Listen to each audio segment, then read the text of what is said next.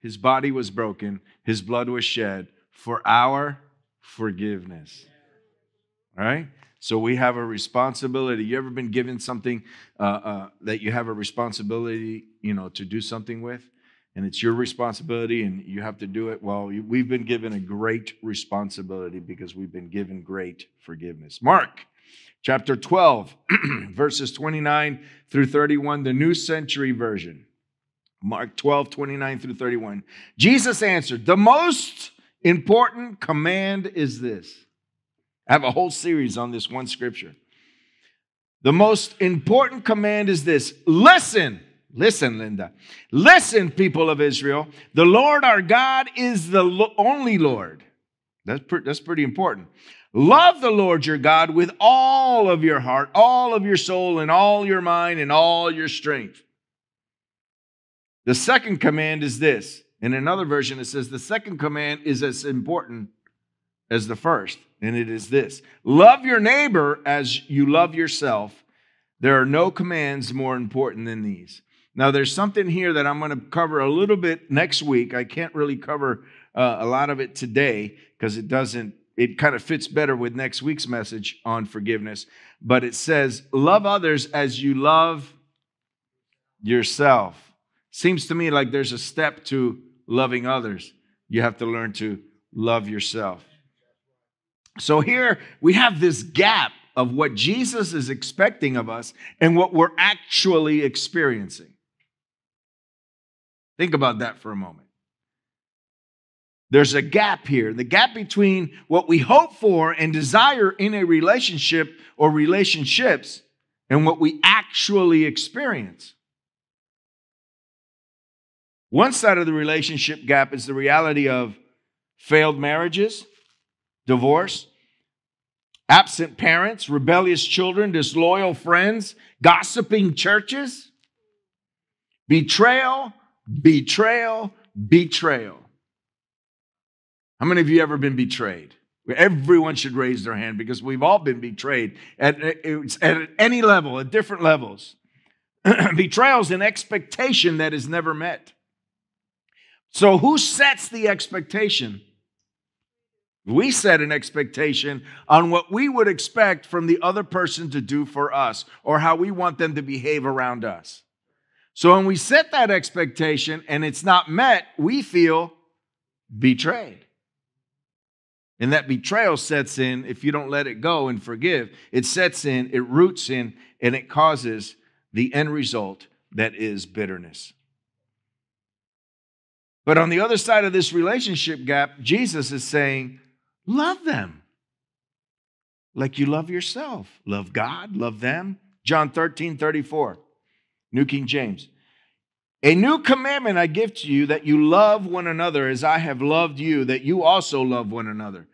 See, the big one there is as I have loved you. How has Jesus loved us? The ultimate sacrifice, his life. And we always, you guys have heard me preach this in Christmas. I always preach this one message because it's like always asked for. But we know that his sacrifice was not just his death on the cross. It was him being born of a human being.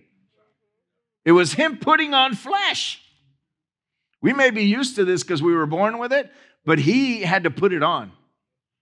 He was God, and he came down into flesh. That to me is like, what's the beginning of death? The day you're born. It's also the beginning of life, but it's also the beginning of death, because that's the first day until the day that you die. Well, that was Jesus. He gave up life by becoming down into human flesh. That's how much he loved us, that he laid down his life. And he wants us to love others that way.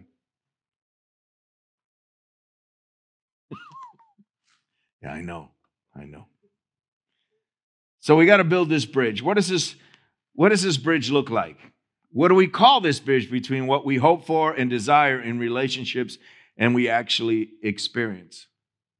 Well, first of all, we call upon the expert bridge builder, Jesus Christ himself, because he showed us by example how to love and how to forgive.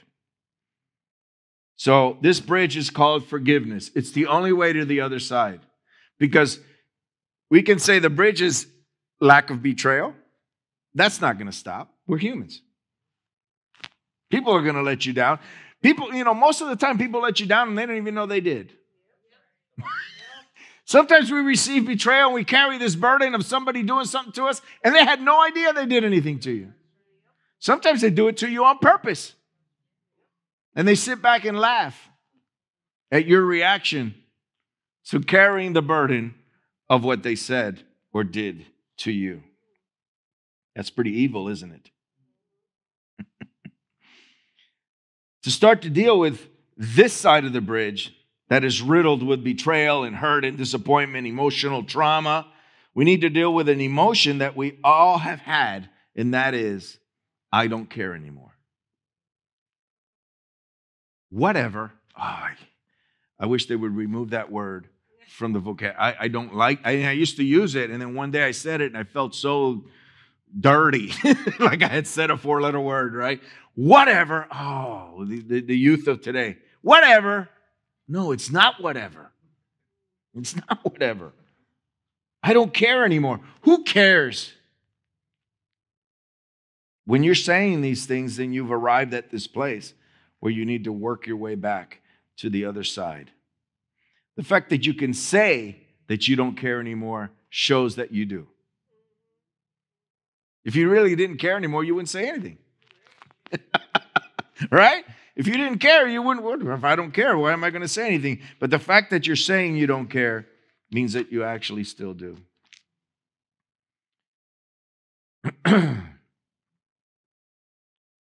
So what does work according to the Word of God?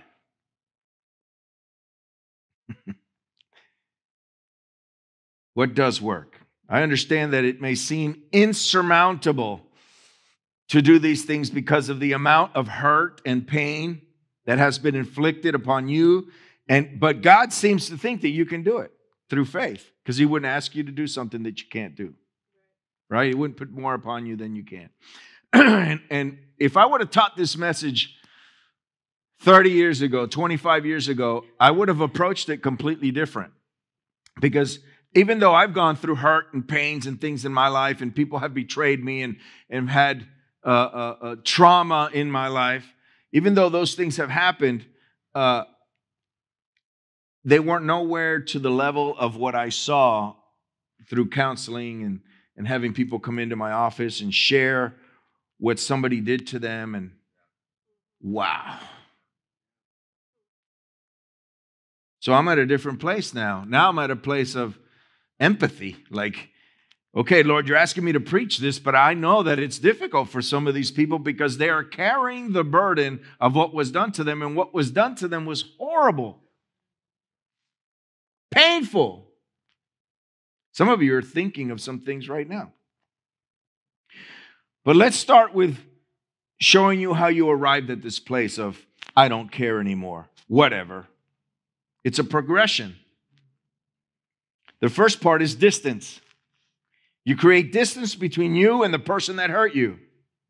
Many of us do not like conflict, so we avoid the situation, in turn, avoid that person. You ever do that? You ever run into somebody at a store and go the other way so you wouldn't have to say hi to them? Why are you laughing? Was it me? Did you see me in a store and you went the other way? I bet it was. Oh, there's Pastor Rick. He preached on Sunday and it really messed me up. I really don't want to see him. Right? I don't want, you look at, and you see, oh man, I've done it in a store and saw somebody and didn't want to say hi. That's horrible. Forgive me, Lord. Right? And every time you run into that person, every time you see a certain thing, smell a certain thing, eat a certain thing, you remember what that person did to you. And what do? You get more distance between you and that person. You get more distance between you and the conflict. You make more distance between you, right? And you begin to neglect relationships and you don't maintain them anymore because you don't want to be hurt. Who wants to be hurt? Nobody. So you create distance and then you create a wall. So your progression is, now I've created a little bit of distance, but that's not enough because I can still see and feel and I have this hurt. So I'm going to build this wall between me and people so I don't feel this way anymore. Right? And you build a wall. And once you're done building the wall, you realize that the hurt and the pain and the bitterness is on your side of the wall. It's not even on the other side anymore. It's on your side. You went through all the trouble and all the struggle of building this massive wall between you and what you think is hurt and pain other people, and actually it's on your side of the wall.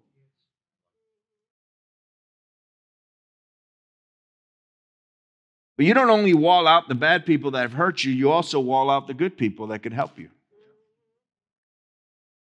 Eventually, you wall out God. You think you're protecting your emotions from ever being hurt again, but nothing could be farther from the truth. You're drowning in those emotions.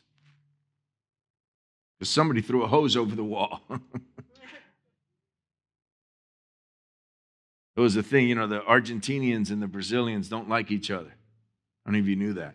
They're right up against each other.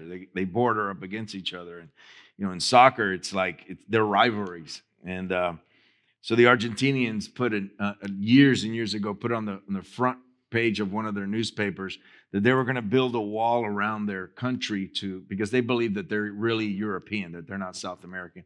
And if you look at Argentina, most of their buildings are very European looking, and they don't eat as much rice and beans. They eat more pastas and meats. They can barbecue like no one else.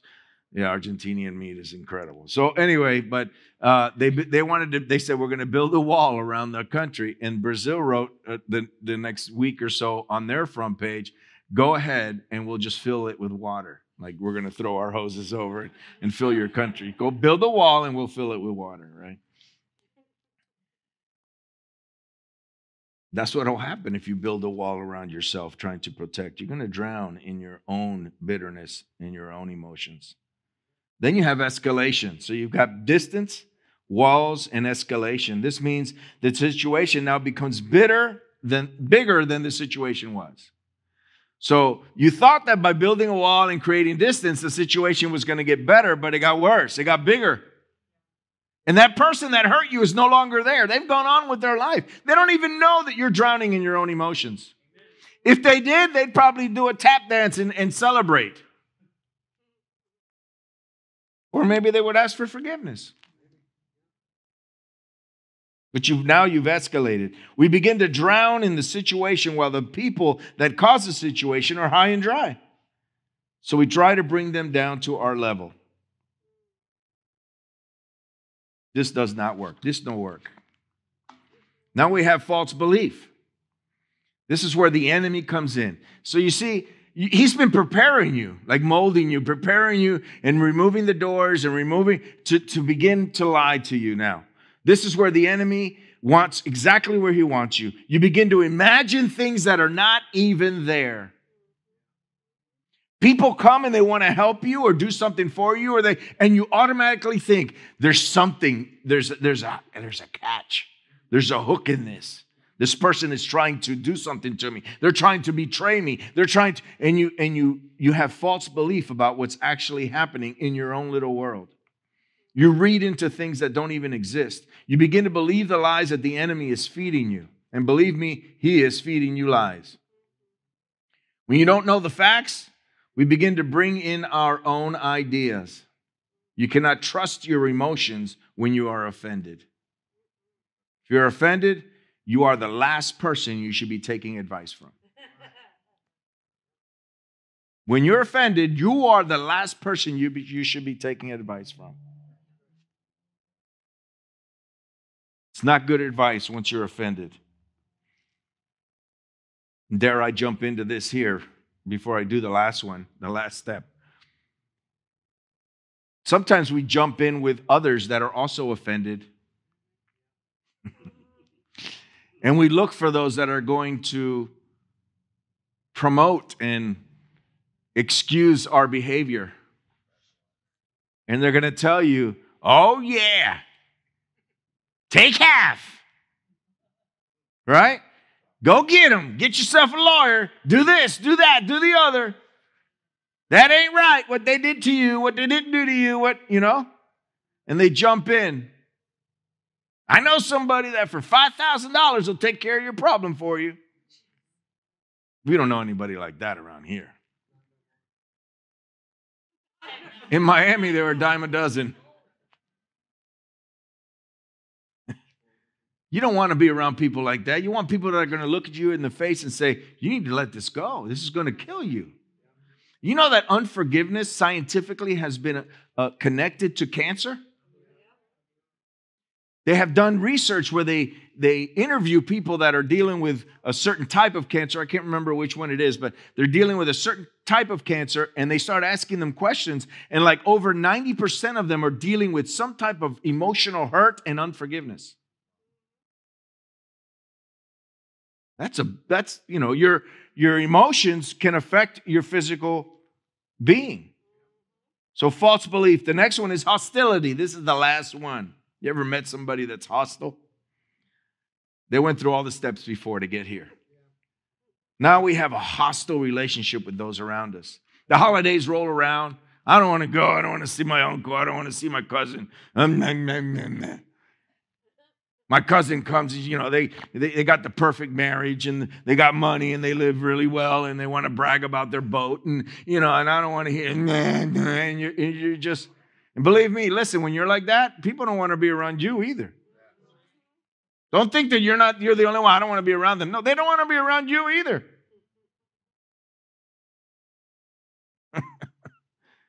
We have so much distance. Listen, I put all this into a sentence. We have so much distance that we built walls and the issue escalated into a false belief that has caused a hostile situation. You see how it progresses? So much distance that we built walls and the issue escalated into a false belief that has caused a hostile situation. Hostility is not the condition between you and another person, but the condition of your soul all by yourself. Hostility robs you from your peace and joy, even when that person is not even around. You behave hostile towards those that have not even caused you any harm.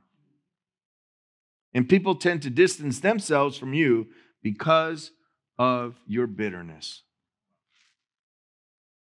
Ephesians chapter 2, verses 12 through 14. It gets better, I promise. Remember, that seems to be an important word in our scriptures. Remember that at the time you were separate from Christ. Do you remember that?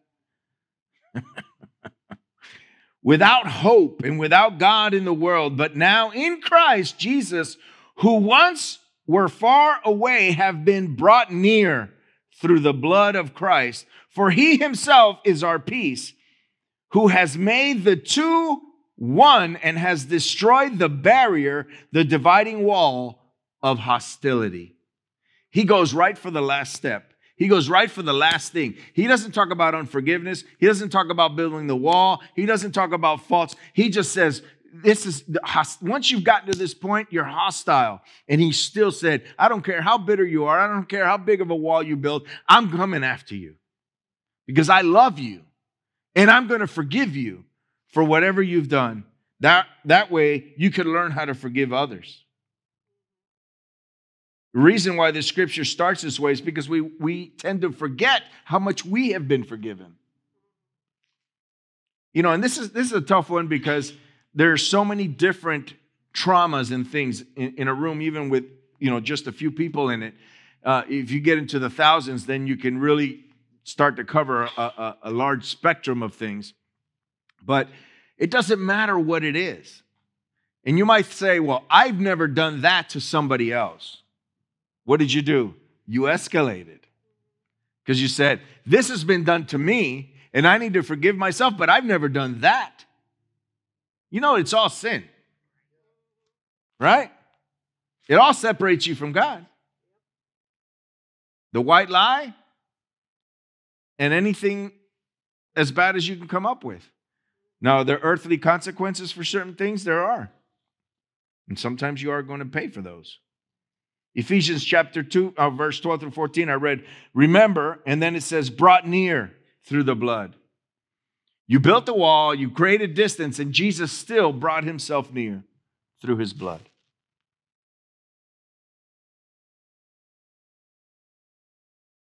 He destroyed that barrier and the wall of hostility that we created. And then he began to build a bridge. So what does he want from us? Jesus, what do you want from me? I'm hurt. You know, one of the things we say, you don't understand. That might be true, actually. He doesn't understand because he doesn't stand under anything, right? But to tell him that you don't really get it. You don't, I can't even say it. It just sounds weird to tell God something like that after what he's done in coming to the earth and dying on the cross for us. What does he want from us? Ephesians chapter 4, verses 31 and 32. Get rid of all bitterness. That's easy enough. Rage and anger, brawling and slander, along with every form of malice. Be kind and compassionate to one another, forgiving each other, just as in Christ God forgave you. Mamma mia. Forgiving each other just as in Christ God forgave you. Get rid of all this stuff. Get rid of your bitterness, your rage, your anger, your brawling, your slander, and every form of malice. Get rid of it. Doesn't that sound so easy? The power to forgive is in the just as. We need faith in what Christ did for us to have the power to do that for others. So when you're having trouble forgiving others, you're having trouble receiving Christ's forgiveness for you. I know. Pull your toes back. So when you find yourself saying things and saying this person and you're just upset and you're unforgiving towards somebody, think about it. You're having trouble receiving God's forgiveness for you. So how do I forgive this way? Start by realizing that your way is not working. These steps that you took to try and protect yourself, they don't work. You still have hurt, pain, still dealing with bitterness, and it's getting worse. Your way is not working. So by faith, let's do it God's way. How many wants to do it God's way? I'm tired of doing it my way. It hurts. Tired of the pain. I'm tired of the depression. I'm tired of the anxiety. I'm tired of being alone because people don't even want to come near me. Why is that? This way will guarantee peace and healing in your heart. 3 steps to biblical forgiveness. 3 steps. Number 1, receive God's forgiveness. 1 Timothy chapter 1, verses 13 through 15. Even though I was once a blasphemer, that must be a bad word, and a persecutor and a violent man, I was shown mercy because I acted in ignorance and unbelief. The grace of the Lord was poured out on me abundantly, along with the faith and love that are in Christ Jesus. Here is a trustworthy saying that deserves full acceptance. Christ Jesus came into the world to save sinners, of whom I am the worst. See, it doesn't matter how bad of a thing was done to you, I'm the worst. If I'm the worst and I was forgiven, Isaiah 1:18, come now, let us settle this, says the Lord. Though your sins are like scarlet, I will make them as white as snow. Though they are red like crimson, I will make them white as wool, if you only obey me. And what is he asking? For you to forgive others. It's almost like a scale. You're going to receive the amount of forgiveness that you give. So if you're giving forgiveness to and that's not forgiveness towards God because God hasn't done anything. Right? Listen, Don't blame people. Don't blame God for what people do. You got people that run from church. They do those steps. They run from church. They build a wall, right? They come up with false beliefs. They talk about the church in a negative way. And then they become hostile towards the church. And they try to pull other people out of the church. Why? Because they're blaming God for what people do. Church is not perfect. It was until I opened one, right? Church is not perfect. That's why we're here. That's why the church still exists. Once God fulfills what he needs to fulfill through the church, the platform of the gospel of Christ, once he fulfills that, we won't be here anymore. The church won't be needed anymore. But we're still here. We're still here to receive God's forgiveness. So your first one is receive God's forgiveness. And in there's another one, but we're going to cover that next week. Number 2, freely give what you have received. So if you wanted to kind of like measure, you want to measure, like they say in the Midwest, you want to measure what you've received, go through the things that you have done, the life that you lived before Christ, the things that you did to others, the offense that others are carrying out there that maybe you didn't even know you gave them. That's a lot. Believe me, I'm a blabber, so I know that I have said things that have offended others. I know that.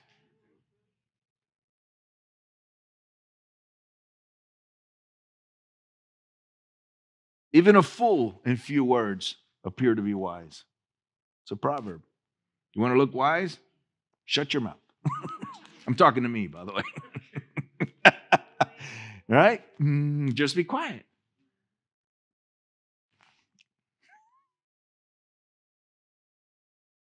Never do this step of freely give what you've received without doing step 1.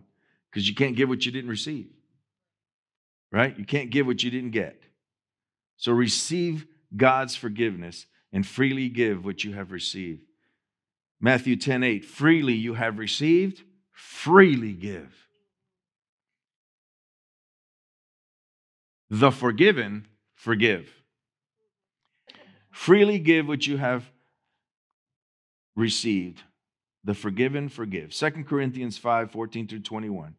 For Christ's love compels us because we are convinced that one died for all, and therefore all died.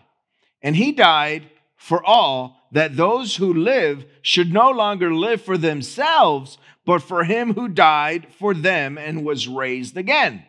All of this is from God, who reconciled us to himself through Christ and gave us the ministry of reconciliation, that God was reconciling the world to himself in Christ, not counting men's sins against them, and he was committed to us the message of reconciliation. We are therefore Christ's ambassadors, as though God were making his appeal through us. We implore you on Christ's behalf, be reconciled to God. God made him who had no sin to be sin for us, so that in him we might become the righteousness of God. Wow. God said, I want you to do this. I want you to reconcile yourself to me. I want you to make up with those who have hurt you. But before you do any of that, watch me. Let me do it for you at a level that you'll never have to do it for anyone else. You'll never have to forgive at a level that God has forgiven us. Think about that. The very ones that crucified him were forgiven because Jesus himself looked up to God and said, forgive them, for they know not what they do. So love others. And number 3, the last one is go first. Everybody say go first. Romans 5:8, but God demonstrates his own love for us in this: while we were still sinners, Christ died for us. He went first. Matthew 5:9. Blessed are the peacemakers, for they will be called sons of God. James 3:17 and 18. But the wisdom that comes from heaven is first of all pure, then peace-loving, considerate, submissive, full of mercy and good fruit, impartial and sincere, peacemakers who sow in peace raise a harvest of righteousness. Righteousness is right standing with God, which means it requires forgiveness, doesn't it? But it doesn't require forgiveness from God because He already gave it. It requires you to receive forgiveness. Listen, this is for your own good. God is not asking you to forgive so that the other person gets away with what they did. That's not, next week you'll learn that, but that's not the reason at all. We are not excusing the trauma. We're not excusing the hurt, the pain. We're not excusing that at all. We're not saying that what they did is okay, because it's not. What we're choosing to do is to forgive them for what they did. And that doesn't happen. I forgive them, Lord.